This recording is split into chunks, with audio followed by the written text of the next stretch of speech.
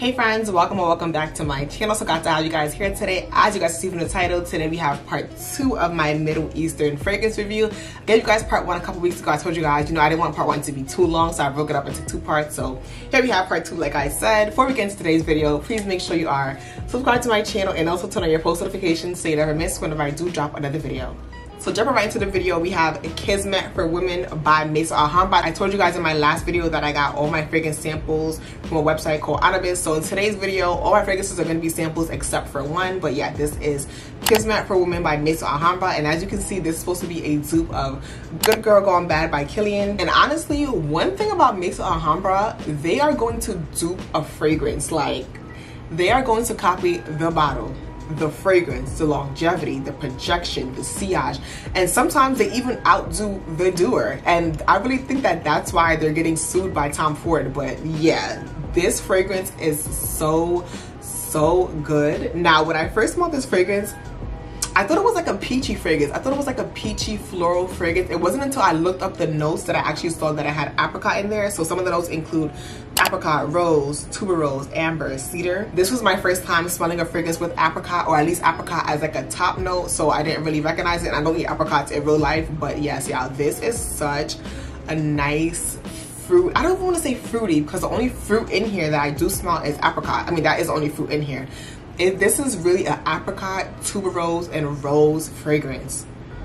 Whew, this smells so good. Like, I just love blind buying fragrances. In this case, it was a sample and not the full bottle. But yes, I love blind buying fragrances and them smelling good. Like, I really need to go buy a full, I don't need to buy a full bottle of this because as you can see, but I need a full bottle of this. This just smells so good to me. This is a nice juicy apricot, but the rose, the tuberose, and the amber, they kind of keep it from becoming too much of a fruity fragrance, and it brings it over to the floral side.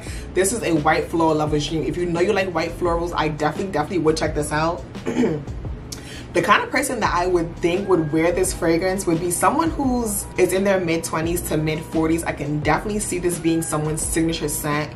I cannot stress this enough. This is so good. I would probably wear this fragrance if I was going to church, or if I was going to brunch, or just somewhere where I wanted to be sophisticated. This is a grown woman's scent. It just, listen, this is so good. Now, in terms of longevity and sillage, this fragrance, I haven't worn it because, like I showed you guys, it's kind of hard for me to like wear these fragrances because I have to like wipe them on, and I don't know. I think it would be easier for me to just spray them, but just from what and even the tube is almost done. Just from me rubbing this on my hand, this fragrance has last all day. Even when I open like the drawer that I have the fragrances in, this one stands out all the time. So I just already know that this is going to be a compliment getter. This is going to be real long lasting. Just from how it smells, I can definitely see myself getting a minimum of like 5 to 6 hours of this and having to respray it. I can also see people asking me what is it that I have on, because my scent trail is just so good. I don't think it's going to be like beast mode. I think I may have to overspray to get that effect, but yes. If you like white florals, if you like apricot fragrances, I definitely would check this out. If you have Good Girl Gone Bad, like I always say, if you have a specific fragrance, but because it's so expensive and you spent your hard-earned money on it, but you want to wear it like every day, get this fragrance. I'm pretty sure this would be like a great substitute. Definitely check this out.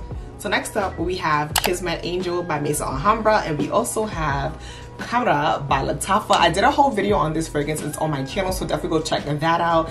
Now, I'm going to be talking about these fragrances together because they are supposed to be a dupe of Angel Share by Kilian. Now, before I start rambling, let's just get into the notes of both of these fragrances. So, the notes on Kismet Angel are listed as honey, tonka bean, dark chocolate, cinnamon, vanilla, amber. And some of the notes in Kara are listed as cinnamon, nutmeg, date, praline, vanilla, tonka bean, etc.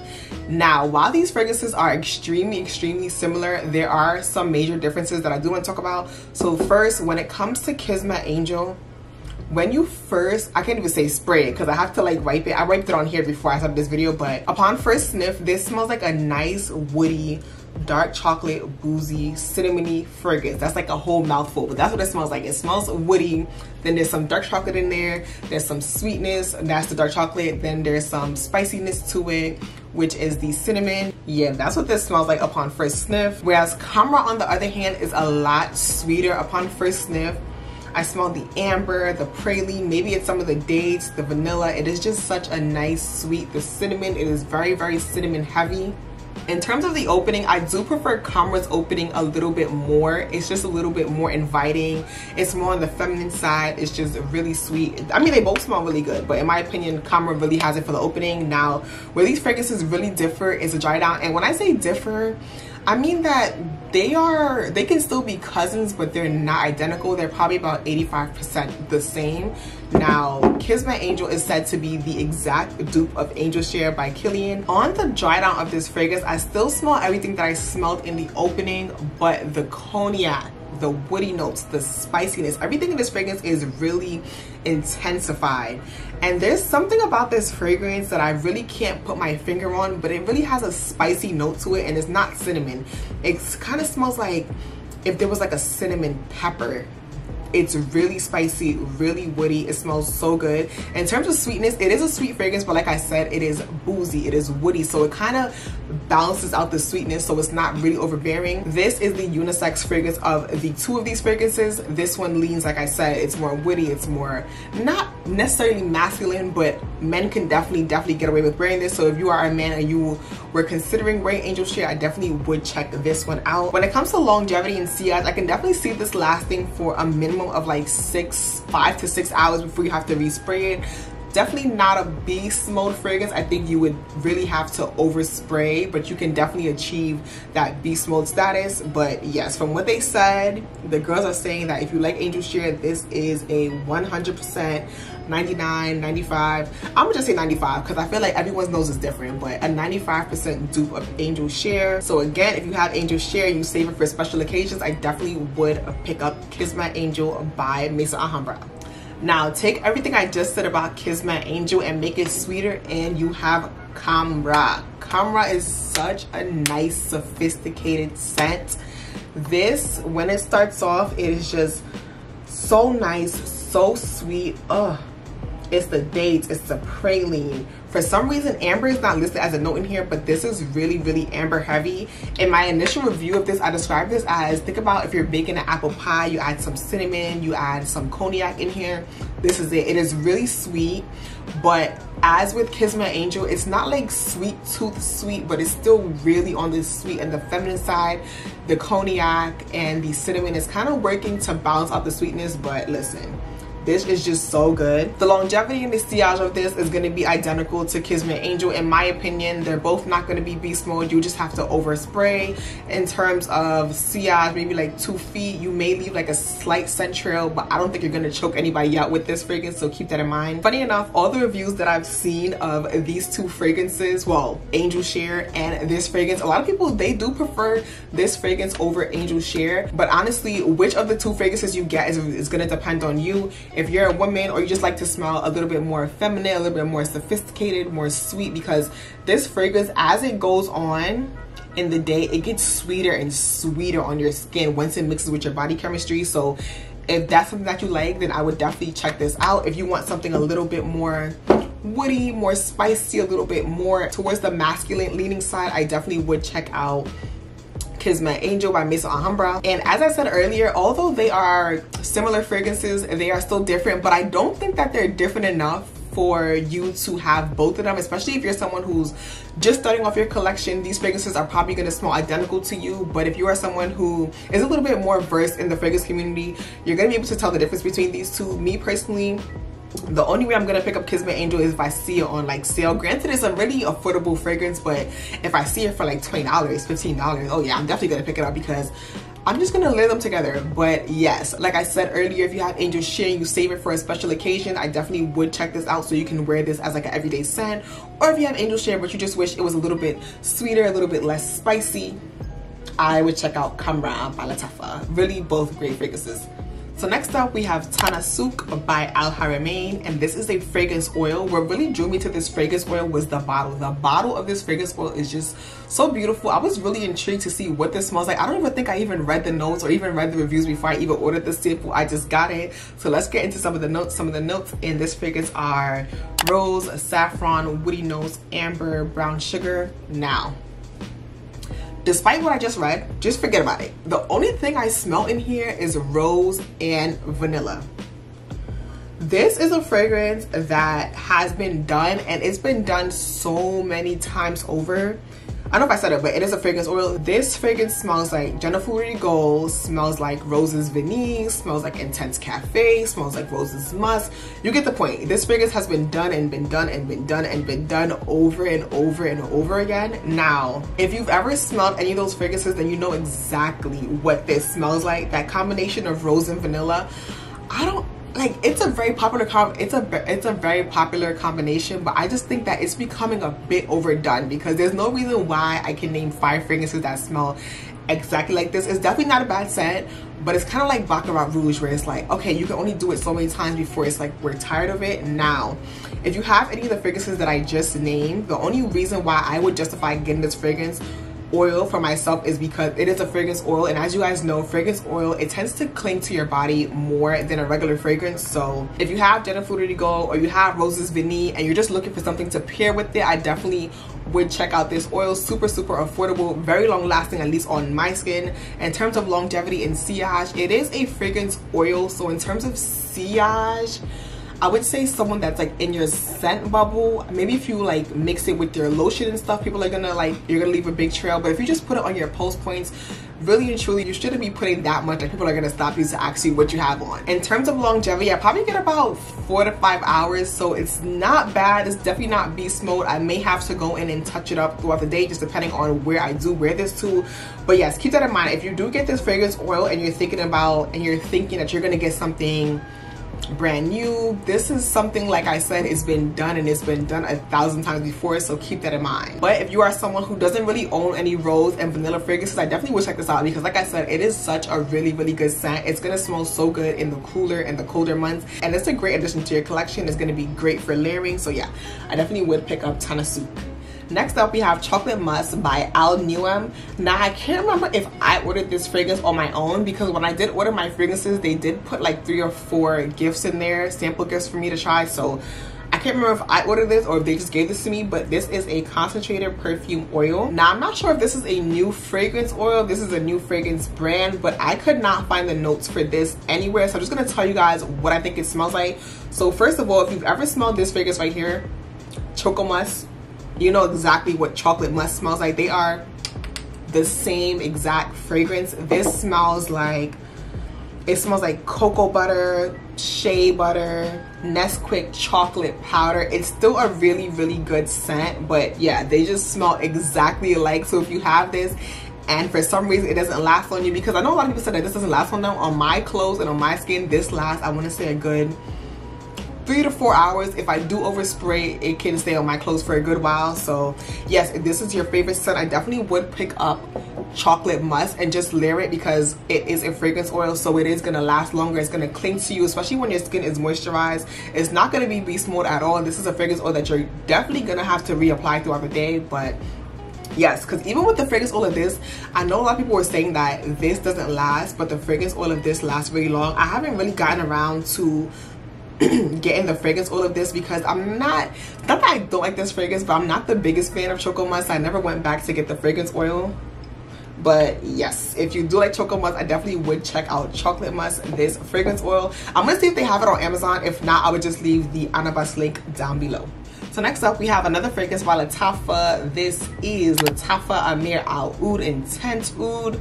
Now, as you can, well, maybe not from the bottle, but this is supposed to be a dupe of, or inspired by the Fireplace by Maison Margiela. I reviewed By the Fireplace and other Margiela fragrances on my channel, so definitely go check that video out. Now, when I did review By the Fireplace, I did explain to you guys that I did like the fragrance somewhat. It was just a little bit too on the smoky side for me. I wish it was like a little bit more toned down and less By the Fireplace and more like across the street from the Fireplace. So that was my thoughts on By the Fireplace. Now, when I smell this fragrance, I can definitely see where Lattafa was going with this one. Some of the notes in this one include woody notes, oud, vanilla, musk, sandalwood. Now, this is exactly what I wanted By the Fireplace to smell like. On the initial scent, when you first spray it, when you first rub it, It smells like a sweet, woody, oudy fragrance. I do smell the oud, I smell the vanilla. For some reason, I don't know why, but I really smell some incense in here, even though incense is not listed as a note. I can definitely see the relation to By the Fireplace, but this one, like I wanted By the Fireplace to be, is across the street from the fireplace, below the fireplace. Like, it's not next to the fireplace or directly by the fireplace, which I do love. Just based on the notes, y'all can already tell this is not going to be everyone's cup of tea. Like, it is a smoky, woody, oudy fragrance. So if you are someone that likes fruity, floral, fresh, gourmand, yeah, this is on like the other side of the spectrum. This is one that I definitely do not recommend you blind buying at all. Definitely get a sample and smell this, or if you do blind buy it, make sure you can return it if you do not like it. With longevity and sillage, I can see this lasting about 4 to 5 hours before you have to respray it. In terms of sillage, I don't see this being, it's definitely not a beast mode fragrance. I think this fragrance would really be great for layering if you have other fragrances, like maybe you have a gourmand but you want it to be a little bit more smoky, or you have something that's like too sweet and you want to tone it down a little bit with some smokiness, with some oud, with some woodiness. I would pick this up. Yeah, this is a unisex fragrance, so anyone can wear this. But yeah, if you like By the Fireplace, but like me, you just thought it was too smoky, too woody, I definitely would check out Intense Oud by Lattafa. So next up, we're going to talk about Lattafa's Opulent Musk and also Lattafa Ana Abia Rouge. They are similar fragrances and they both are supposed to be duping, they both are supposed to be duping Baccarat Rouge. Wait, let me just make sure that they're both supposed to be duping Baccarat Rouge and not the Extrait. So yes, they are both duping Baccarat Rouge and not the Extrait. Now, like I told you guys before, I've never smelled Baccarat personally, but honestly, I've smelled so many fragrances that are inspired by, look at me trying to do this, inspired by Baccarat, that honestly at this point, I just feel like I've smelled Baccarat. So yes, let's just get into the notes. So the first one is gonna be Opulent Musk, and the notes in this fragrance include white musk, saffron, lemon, white flowers, jasmine, cedar, amber. And for the notes in Ana Abia Rouge, we have kumquat, bergamot, caramel, musk, oak moss. Now while these fragrances are really similar in the opening, the dry down is really where I can differentiate the two. So when you first smell them, they literally smell like saffron, they smell like caramel, which is so funny that saffron is not listed as a note in this fragrance and caramel is not listed as a note in this fragrance, but essentially they smell like saffron, they smell like caramel, they do smell like some floral notes that I can't really put my finger on. Maybe it is a jasmine, maybe it's the white flower, but on the dry down, that is where these two fragrances really tend to go in different directions. So this one first, this is Opulent Musk. When this dries down, this is more of a woody, ambery saffron fragrance. A lot of people describe Baccarat as having like a dentist office smell to it. My dentist office personally doesn't smell like this, but what this does smell like on the dry down, it smells like hot cassette tapes, hot VCR tapes. You know, the VCR tapes that are like stuck in our attic somewhere or like in our basement because we haven't used them in 100 years. I can kind of correlate that smell to this.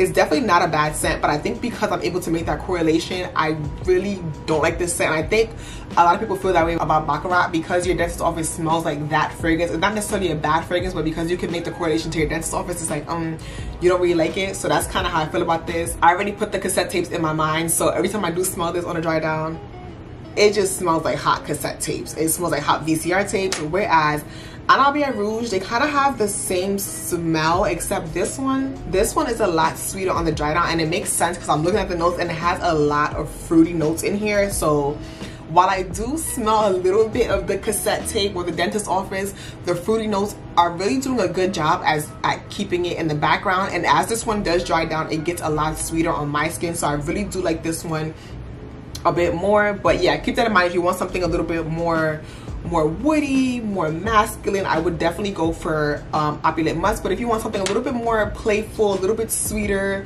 it still smells like saffron and amber, but it's just a little bit sweeter on the top and on the dry down, I would definitely check out Ana Abia Rouge by Lattafa. Now in terms of longevity, because I didn't really like this one, I didn't really have a chance to wear this one and test it out, but I would only assume that because it's Lattafa, it's going to be a good long-lasting fragrance. As y'all know, when it comes to longevity, Lattafa does not play. But I can speak about this fragrance. So when I did wear this fragrance, you know, I dabbed it on my hand.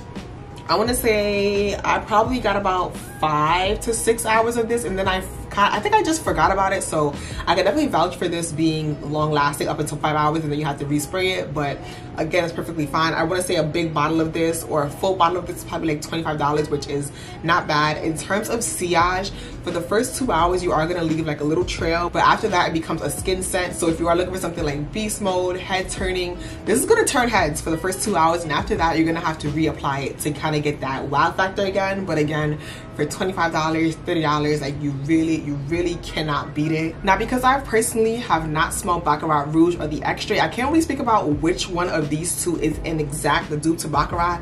All I can tell you is that if you have Baccarat or you smelled it and you smell the Extrait, I would definitely pick up both of these samples and see which one of these you like. Like I said, a lot of people do like Opulent Musk because it is a bit more woody, a bit more saffron-y.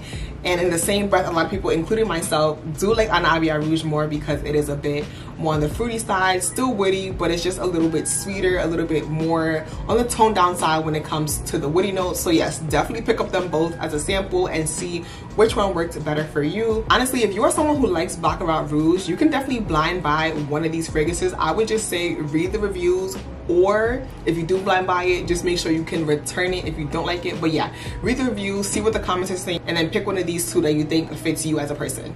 So friends, those are all the fragrances that I have for you today. Like I told you guys in my review of Camera, I'm going to be doing a lot of fragrance reviews where I just review individual fragrances. Maybe I'll do some unboxing for you guys, just because I think it's kind of unfair to make you guys wait for months and months and months until I'm able to collect 8 new fragrances to review for you guys. So I'm going to be doing a lot of individual fragrances, especially the ones that I blind buy, just so you guys can get my initial reactions and my thoughts. So definitely be on the lookout for that. If you want more info, go check out the rest of my Arabian fragrances as well as my other fragrance reviews. I will leave them somewhere up here. If you guys have any questions, comments, and concerns, as always, leave them down below. And if not, I'll see you in my next video.